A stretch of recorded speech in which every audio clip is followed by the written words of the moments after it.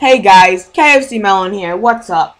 And today I'm going to be doing a video on popping this strange looking mushroom, you all know it, the magic mushroom, inside the rusty old Oryx statue in the vault. If you have never heard of this Easter egg, then you are going to learn about it now. This is basically about popping this mushroom, but if you want, it could be a tutorial. So for this you need either a rogue, the planewalker, or a a trickster with any prism. So you want to have center on player off just so you can have this camera rotation. I want to teleport right here.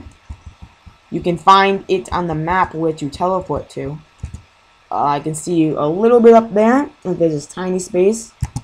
Teleport right here. This tiny space right over here. And wait for my teleport to heal. I have my pet that has 56 MP heal. Can't. There we go. Oh, and then you can see this other little space right here. Teleport.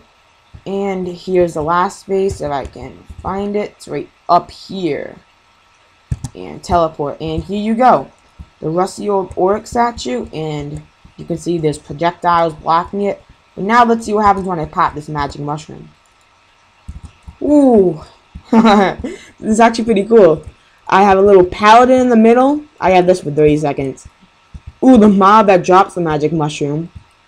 You got some of the mobs. What's this monster? You got goblin, one of those. I've never seen this guy before. I haven't been paying attention. Some of that, this actually looks pretty cool. Well, guys, I was actually kind of worried I would have wasted a magic mushroom, but not too worried because I've been trying to sell these things and it wasn't really working.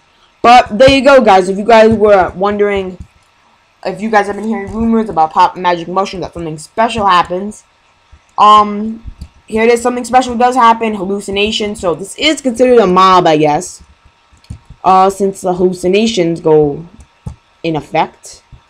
But it seems pretty cool. I also have heard a rumor that if you pop a WC here, Oryx will spawn and you can get tier 13 or 14 armor from him.